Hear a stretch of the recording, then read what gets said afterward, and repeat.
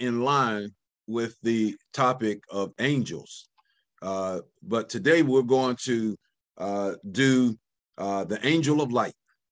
And Brother Royce is going to be sharing in the teaching with me this afternoon. And he has some powerful things that he's going to share. You especially want to pay attention during his part of it, because he's going to be dealing with some of the things that are happening all around us, and how that the angel of light is even with our kids and our grandkids, how that in subtle ways the angel of light is sneaking in there and influencing the young people. So definitely I'm looking forward to hear what he has to say. As we begin today, I want to start by sharing my screen. And as we share the screen here. All right.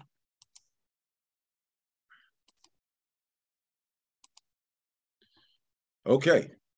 The angel of light. We find this particular passage in 2 Corinthians chapter 11 and verse 14. And it says, no marvel, for Satan himself is transformed into an angel of light. Now, I always like to, whenever we pick out a verse, to put it in its context. So let's look at this verse in its context. And those of you who received the notes, you have this information in your notes. So in this passage here, 2 Corinthians chapter 11, 12 through 15, Paul is talking about false apostles. And these false apostles, they deceived others by transforming themselves into the apostles of Christ. So that, there were some false apostles that were going around, and they were teaching false doctrine. And Paul says that these false apostles who are teaching false doctrine actually make themselves look like the real apostles. And so, there was a lot of guys during this time going around saying that they were true apostles of Christ, but in essence, they were teaching false doctrine. And so now Paul takes this opportunity to say, like these false apostles who wanted to appear to be real apostles, they were like Satan. And he gives this analogy, and he says that Satan is transformed into an angel of light. And so Satan wants us to think that he is a real angel of light, when actually he is the deceitful one, the deceiver, and he transforms himself to, like these guys were making themselves look like real apostles. They transform themselves to look like real apostles. Satan transforms himself to look like an angel of light.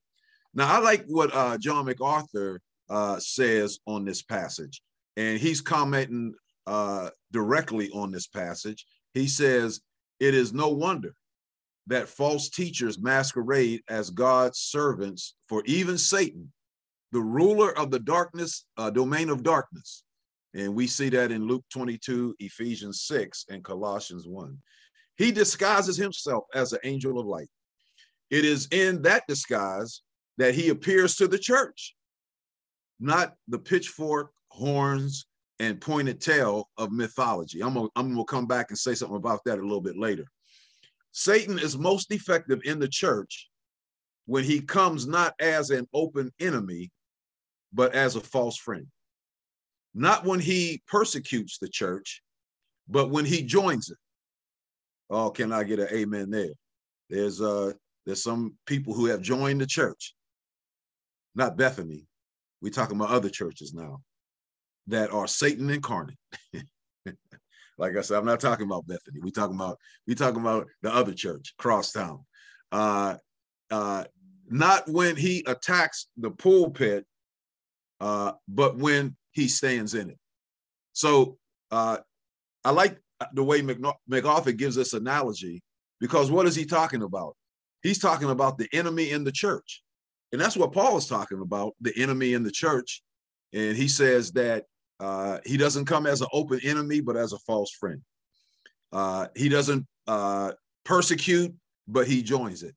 And he doesn't attack the pulpit, but he stands in it. So I like that there. So he's comparing Satan to these false apostles. Now, let's look at light in the Bible. Why does it say that he's an angel of light? Well, you know what? As you study the Bible, light is a metaphor for good, for purity, and for holiness. The Bible says God is the Father of lights. What does that mean? God is the Father of holiness. He's the Father of purity.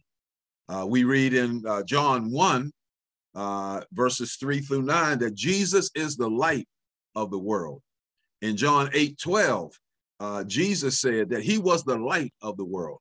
What does that mean? That means he lights up, the places of darkness, where sin has darkened somewhere, that Jesus brings the light of holiness, the light of purity, the light of goodness to that area. And then we see in Psalm 119, 105, that the Bible is light. Thy word is a lamp unto my feet and a light unto my path. So what does that mean? The word of God lights up the way of holiness. The word of God lights up the way of purity. It shines a light on the darkness of sin. So light in the Bible is a metaphor for good, purity, and holiness. So it says that Satan is an angel of light. So what is he trying to do? He's trying to present himself as good, pure, and holy. Now, if you ever do a study, and we're going to do a study on Lucifer next year, as we look at angels, we're going to look specifically at Satan and talk about, how he got started, how he fell, what he's doing now, what his destiny is. But the word Lucifer actually means light bearer. And we see in Isaiah 14 where Satan fell because he wanted to exalt his throne above the throne of God. And so he fell from heaven. But before that, his name was Lucifer. And the word Lucifer, the Hebrew word, is used in the sense of brightness. And some even called him the morning star. Now, we know who the bright morning star is, right? Well, we know that's Jesus. But one time, Lucifer was the bright star, was the morning star, all right?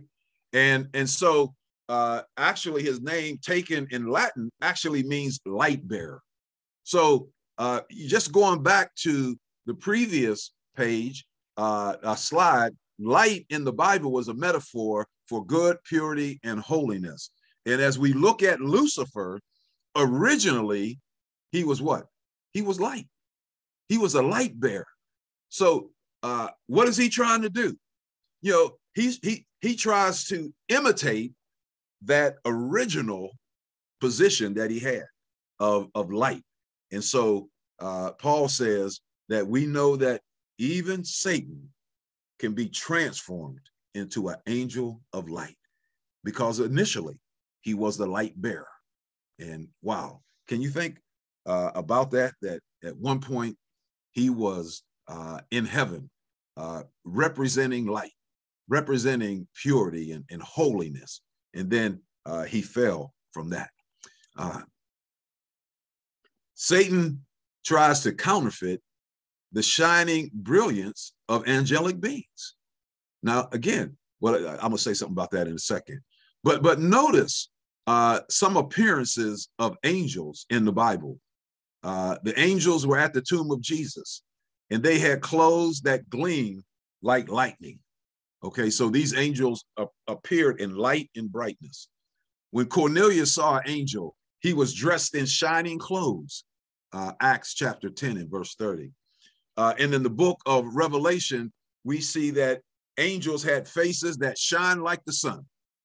So angelic appearances upon this earth, when angels have appeared on this earth, often they appear in light and brilliance. Now look at this. Watch this. Watch this, what I'm getting ready to show you here. All right. In Ezekiel chapter 28, verse 14, Satan, whose name, as we already said, was Lucifer, he was called in Ezekiel 28:14, the anointed cherub, the anointed cherub. This means that he had a place of special recognition in heaven. He had a place of special recognition in heaven as the anointed cherub. That word anointed there means outstretched wings. That he was recognized as one who was large in heaven, right? A large angel, anointed angel. But now, saints, look at this. As we go on and read Ezekiel 28 in verse 13, look at this.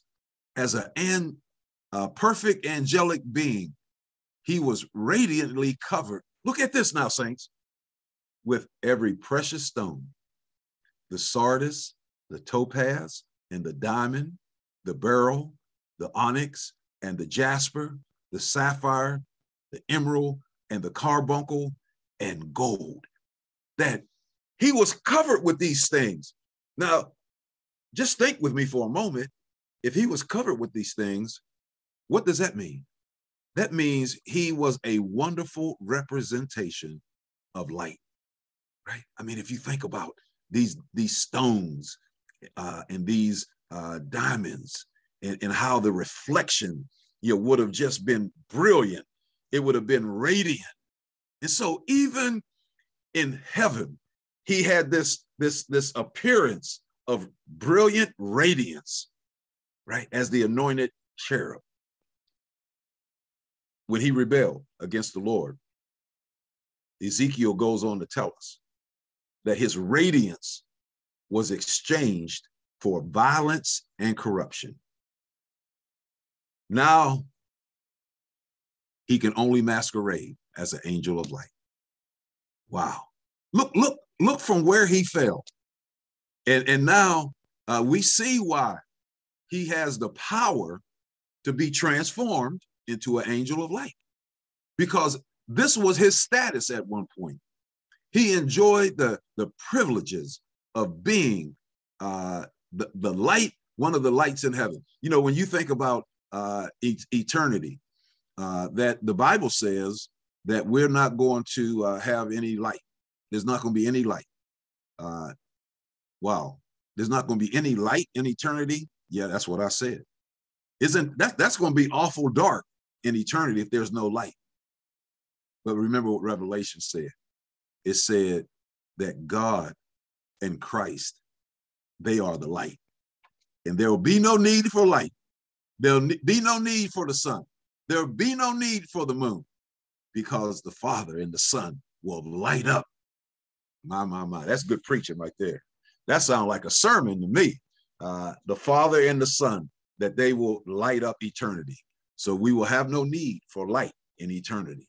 And so at one point, maybe Satan, Lucifer, was an individual that provided a certain degree of light. But when he rebelled, he exchanged the anointed cherub status, the brilliant radiance of his appearance. He exchanged that for violence and corruption. So now, what can he do? The only thing he can do, he can make himself appear as an angel of light in order to deceive. If he appears as some dark, evil creature, that would not be very appealing to most people, right? If he came with a red suit and pointed ears and a tail with a pitchfork, how many people? I mean, most, but now there's some people, let's be honest, there are some people that want to worship the devil. I don't know if you remember, there was a commercial on. I haven't seen it on recently, but I think it was last year, a commercial about the devil, and it was about a dating website. It was about a dating site, and he was actually trying to get dates, and he actually got this date with this lady, and she fell in love with him, right? And he was dressed up in the devil's garb, right? He had the pointed ears, and he had all the features of the devil. So, there are some people that want to worship the devil, and they don't care what form that it comes in, what shape he takes, that they want to worship the devil. But let's be honest, most people, when they see those characters of the devil with pointed ears, red suit, like I always say, like the man on the hot sauce bottle, right? We like to put the hot sauce on our mac and cheese, and we like to put the hot sauce on our greens, right? And we get the hot sauce with the devil on the bottle, right? I'm going to invent a hot sauce with an angel on it. No, I'm just kidding. I'm just kidding, right? But we get the hot sauce with the devil on it, right? And he's in character on the hot sauce bottle.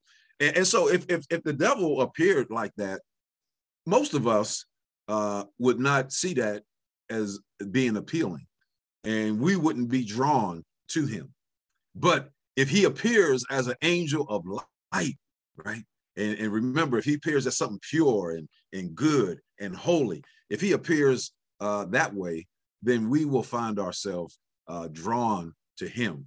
Because why? Most people are drawn to the light. We want to draw close to the light when there's light around. So we're not going to draw close to the devil if we see him for who he is. All right. So what does he do? He disguises himself as an angel of light. I like this right here. Satan is like Hallmark. When you care enough to send only the very best, that when he comes to tempt, especially when he comes to tempt believers, when he comes, he's going to come as that buffed, good-looking dude, right? He's going to come as that beautiful lady, right? He's going to come in that shining whatever it is that we will be attracted to. All right. Why? Because he's like Hallmark.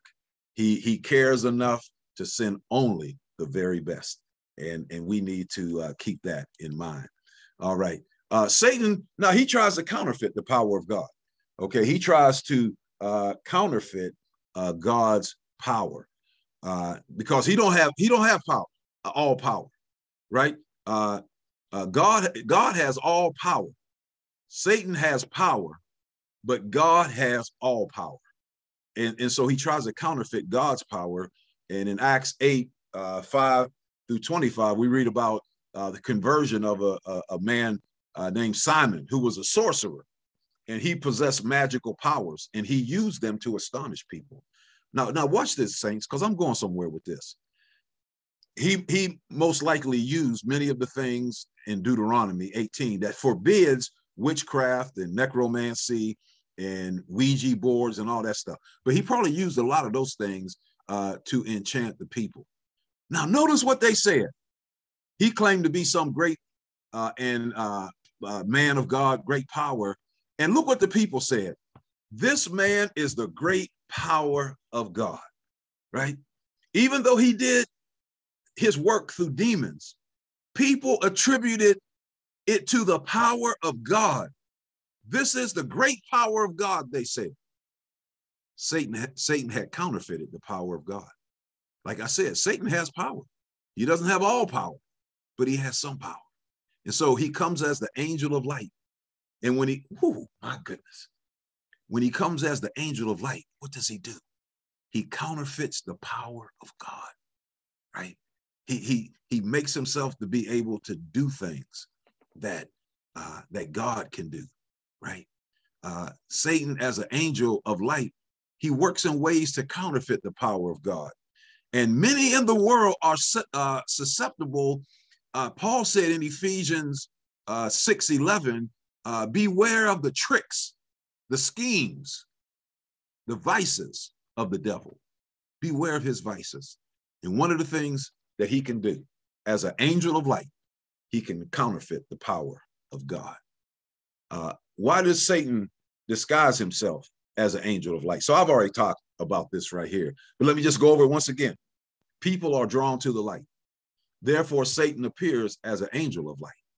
If he walked around in a red suit with pointed ears, a tail, and carrying a pitchfork, most people would recognize him and put their guard up. Or if he appeared as some dark, evil creature, that would not be very appealing to the majority of people. In the process of deception, Satan puts forth his most appealing demeanor. So he's going to come again as what? The angel of light. The reasons that Satan disguises himself as an angel of light. So let me give you 4 reasons why he disguises himself as an angel of light. To present something evil as something beautiful. So pornography, people think pornography is beautiful. They think that's something that's desirable, right? But it's evil, all right? Even the word pornos, right, is evil. The word porn is evil in graphe, writings, or pictures. Even the word pornography, evil pictures, right? So what does Satan do? He presents something evil as something beautiful, all right? He presents something harmful as something innocent. And this, Royce is, I'm gonna let him speak here in a second, but Royce is going to talk about this. He's going to talk about how that the devil takes things that are harmful and he makes them innocent, and he gets people sucked in to these things. He presents something untrue as truthful. And so Paul was dealing with this with the false doctrines, right? These false apostles that were in the church. They were presenting something that was untrue as something that was truthful, the angel of light, right? And then present something wrong as the will of God. So many people today think that cohabitation is the will of God. Well, I heard somebody saying, you probably heard this before, that you need to milk the cow and drink the milk before you buy it, right? So a lot of people use that as a justification for cohabitation. Say, well, I believe that God would have us to do this to find out if we're right for each other, right? Angel of light, same sex relationships, the angel of light.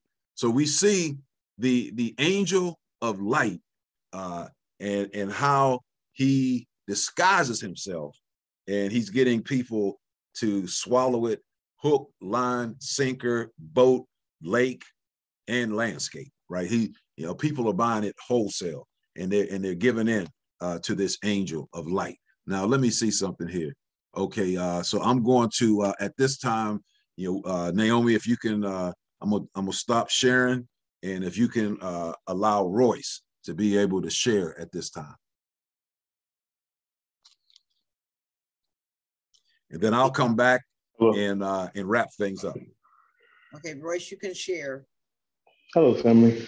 I want to start off with Genesis 3, 4, and 5. Just the serpent.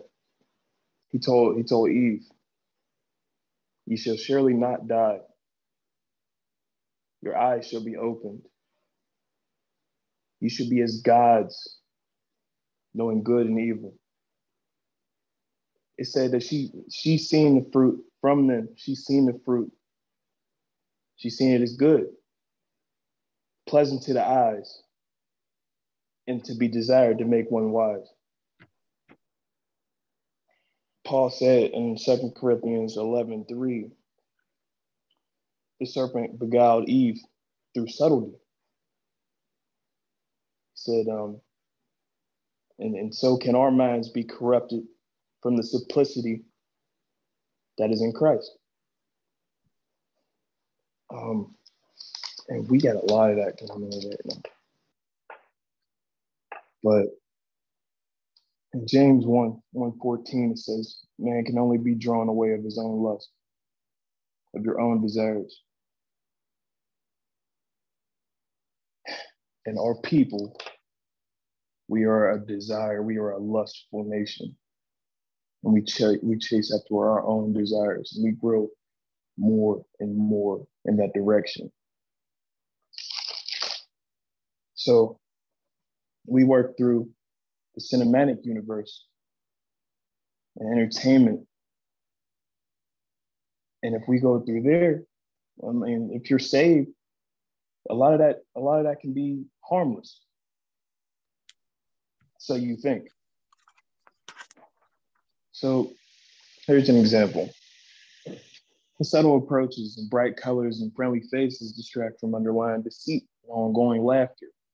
SpongeBob. Everybody loves SpongeBob. He lives on a pineapple under the sea. The #1 cartoon in the country. In this cartoon, they praised the sea god, Neptune. Who knew that? I know that because I was raised on SpongeBob. These are tools that the enemy uses in our youth. We integrate. We see. I watch movies. Watch a lot of movies. I see more and more they integrate more violence. They call it action, blood, sex in films, the constant attack of love. There's a big ongoing attack on the concept of the principle of love, portrayed as carnal, physical, glorifying romance, sensuality, even sex of manners, homosexuality, their marriages. There are even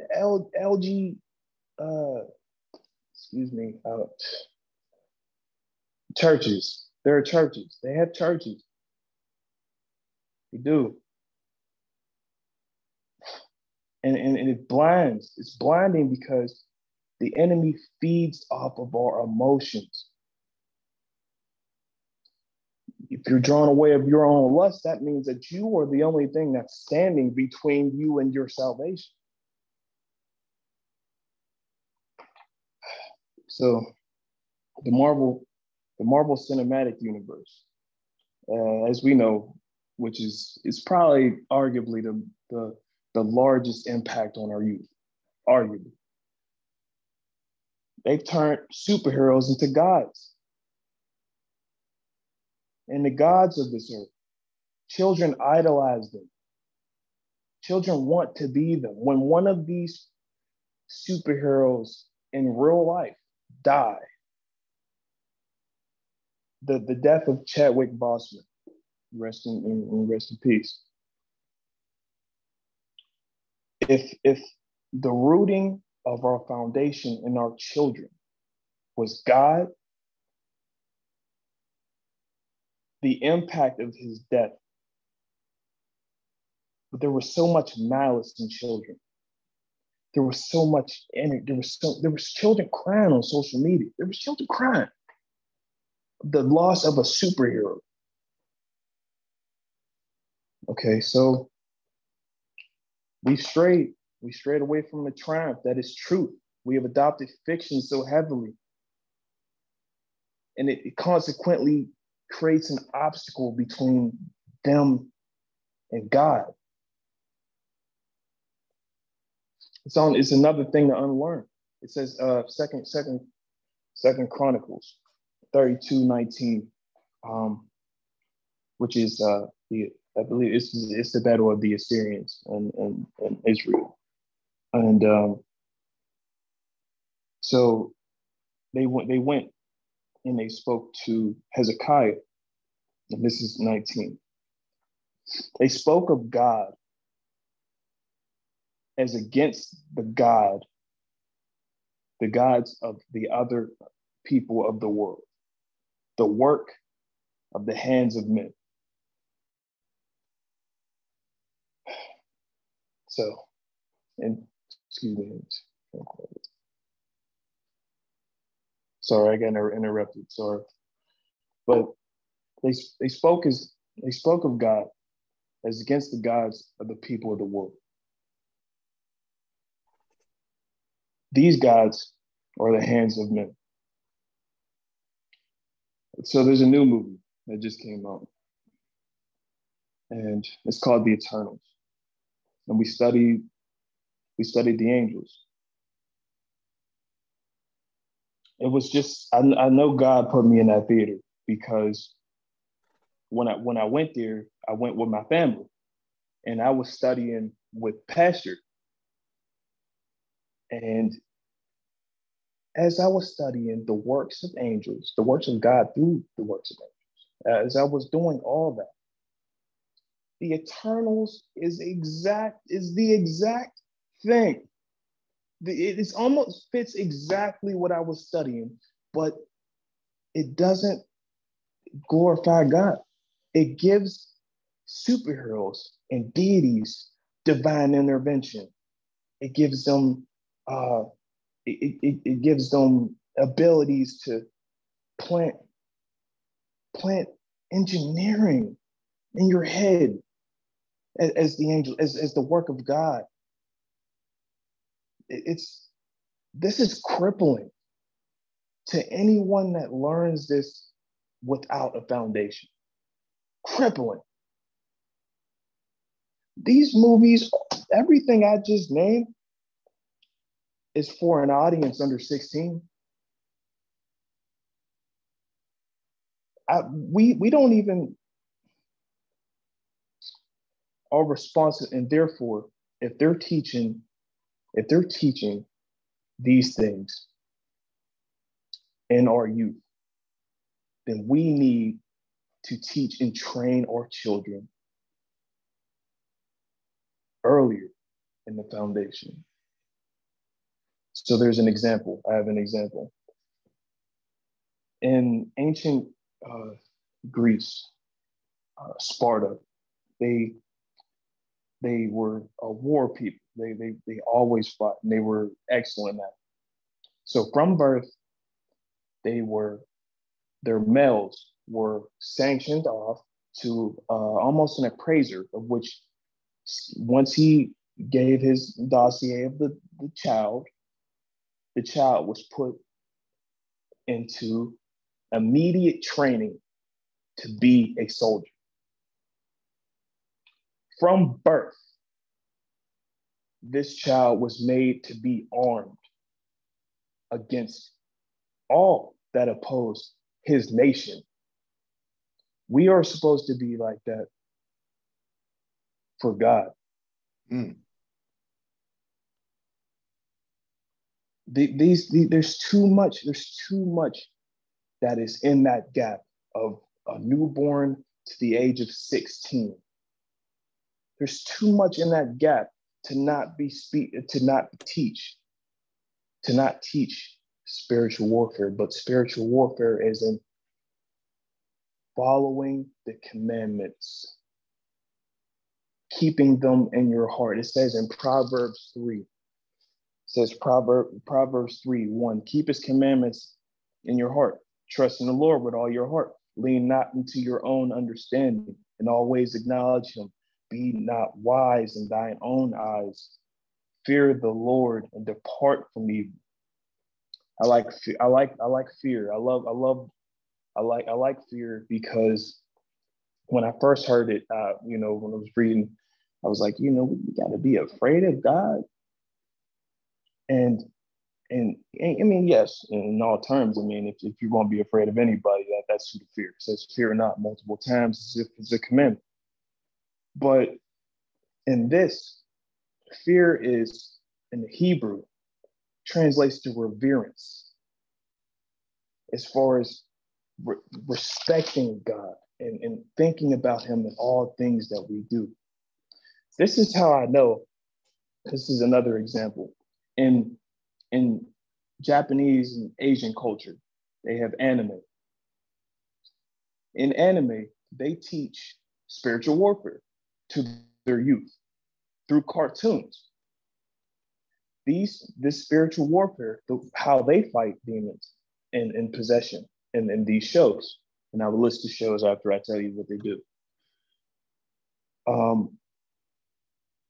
They miss the principle because they take the latter approach as far as spiritual warfare with summoning and enchantments and incantations and blood rituals or a moral sense of pride or lust as motivation or casting out a demonic influence with our own authority. If I'm and I don't, I know what the gospel says about doing those things, but I don't know what their culture teaches. But I know that anime is very popular in America, of which my family loves. There's a lot of people I know that quote anime more than scripture. That there's okay, so these are the and also I'm sorry I forgot one. They make idols out of malevolent spirits, fairies, and demons. They make these things. They make these things beautiful. I don't know if you've ever seen cosplay. Cosplay is a thing. And people can go and say that they don't idolize these demons or not. But if I'm dressing up as Anubis, because that's my favorite character on a show, isn't that your idol? You may not understand the depths of the character. You might understand the roles, and that's why the foundation is so important for the children. I encourage even sit down with your grandkids, sit down with your children, and just watch what they watch and see if it glorifies God. I looked before this. I looked up cartoons from the L community. Sorry, but I looked up the shows that are cartoon friendly for the LGBT community, and what they said was amazing. It was amazing because most of them are on Cartoon Network, most of them are currently on, and most of them are really popular. There was even a show. I don't know if you watch it, but I'm sure your kids do. And then Loud House, they get two dads. They teach them with two dads, teaching a relationship with two dads. They're teaching love that way, teaching carnality that way. It's all before. So by the time you get old and start making decisions and having responsibilities, the work is already in that seed of deception is already planted in your brain. We have to teach against it. We have to early. It says in 2 Corinthians 10:5, it's one of my favorite, casting down imaginations and every high thing that exalts itself against the knowledge of God, bringing into captivity every thought to the obedience of Christ. It says, and I'll bring up a little bit just against incantations and witchcraft and such. It said in First Samuel 28. Saul he was seeking the face of God. He had already disobeyed, and the will was already done. The will was already written once he did that. And so he went and he was seeking a witch to see the face of Samuel again, to get more guidance, and probably plead and beg for forgiveness somehow, some way. It says in Chronicles that he died because of that. It said in 1 Kings 18, 28, 29, Elijah versus the bells when they was submerging the bullocks. The bells were cutting themselves, gushing with blood, trying to conjure something that would set that mount on fire. They were cutting themselves. This is what that Japanese culture, these shows, Dragon Ball Z, Demon Slayer, Full Metal Alchemist, Seven Deadly Sins. There's many more. And I the reason why I know them is because I was raised with them. These are shows that if you turn on the television and you have the remote, you have access to. My parents didn't sit down with me and watch everything that I watched. I don't even have that relationship with my parents now. We don't even sit down and watch dinner. I mean, we watch movies for dinner. We don't even sit down at the table. They don't know. But I encourage us as believers to take that step, to take more of those steps, because if we don't, we will lose them. It says, the Bible teaches, love not the world. This is 1 John 2:15. Neither the things in the world. If any man love the world, the love of the Father is not in him. The world, 16, this is 16, is the lust of the flesh, lust of the eyes. The pride of life is not the Father, but is of the world. The world passeth away, and the lust thereof. But he that does the will of God abideth forever.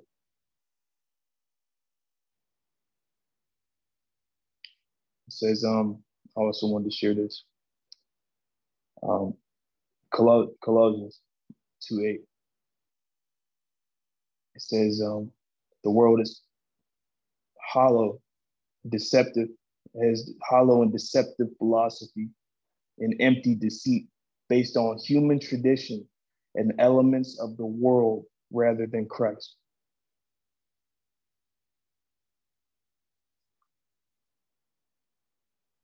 But yeah, that was my time. Thank you. That was my time. All right, man. That's some powerful stuff, bro. You know, man, you kind of left me here with a lot to think about. And you know, as I was listening to you, you know, I was thinking how that all that stuff that you said is what we're talking about, the angel of light. Very appealing to the individuals. And let me go back to my share the screen and let's kind of put in perspective some of the things that Royce just said. Let me see here. Okay, just let's consider this. That why does Satan disguise himself as an angel of light? To present something evil as something beautiful, right? And that's what Royce was talking about, that this is very appealing to the young people, to present something harmful as something innocent, you know. And actually, I like one thing that Royce said was that, you know, if they're getting this stuff from the cradle until they're 16 years old, you know, it's already been embedded.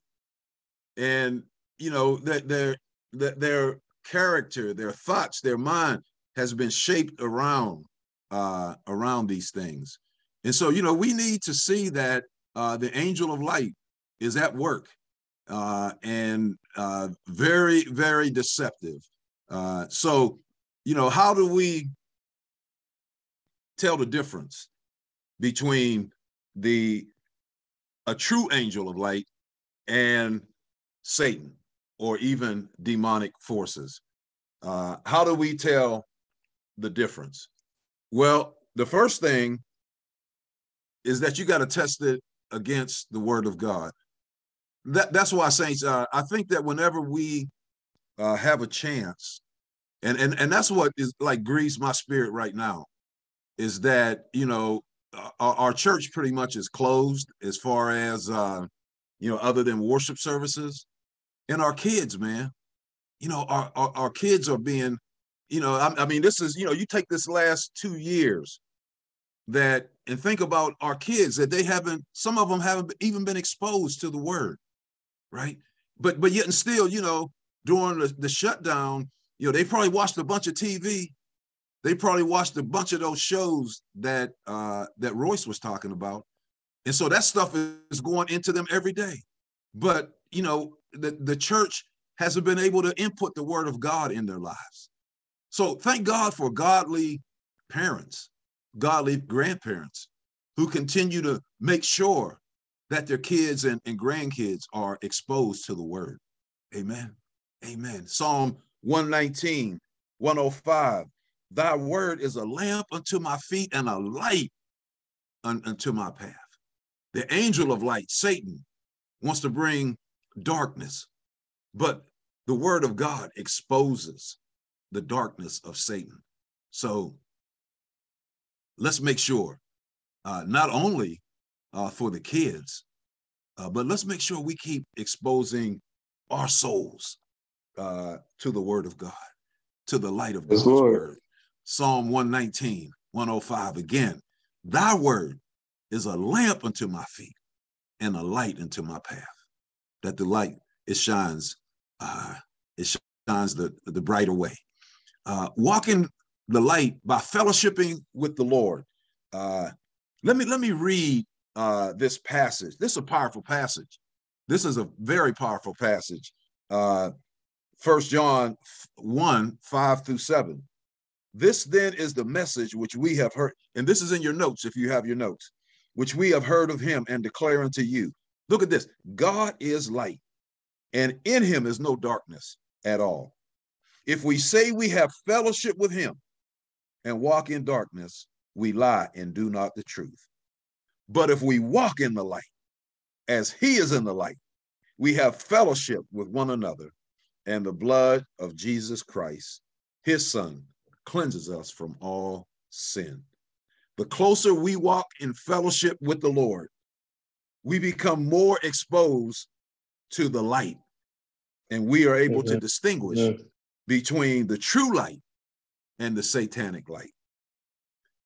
Be on the lookout for the deceptive ways of the devil.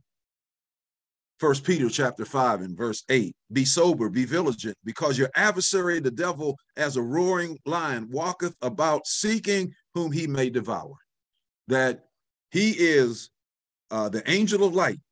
He not only seeks to deceive as the angel of light, but he also seeks to devour as a roaring lion. So look at those double images. Angel of light to deceive, roaring lion to destroy. Angel of light to deceive, roaring lion to destroy. Be on the lookout for the deceptive ways of the devil. And as Royce pointed out, you know, he's an angel of light, you know, as these innocent TV shows, cartoons, you know, these are all innocent, right? But that's the way that he wants to present it, deceptive. And then what? He's like a roaring lion. He once he deceives you, then, you know, he wants to take you down. He wants to destroy you. And then we've been looking at on Sunday mornings the armor of God, and I've been doing a series on the armor. You know, we got through.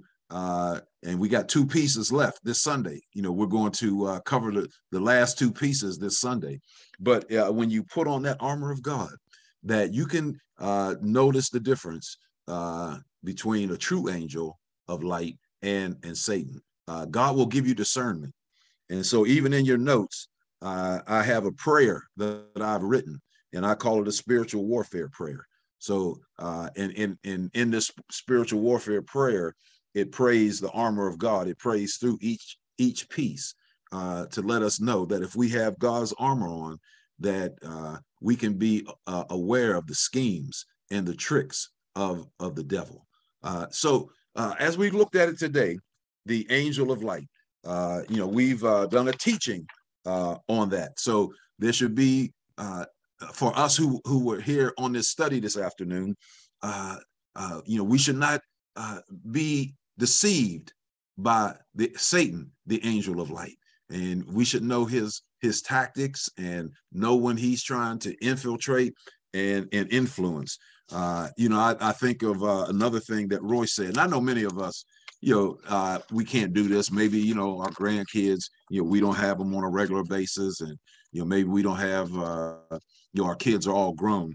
But one thing I appreciate him saying is that, that an adult, especially, with these kids that are 5, 6, 7, 8, 9, 10 years old, that an adult probably needs to sit down with them and watch some of these programs.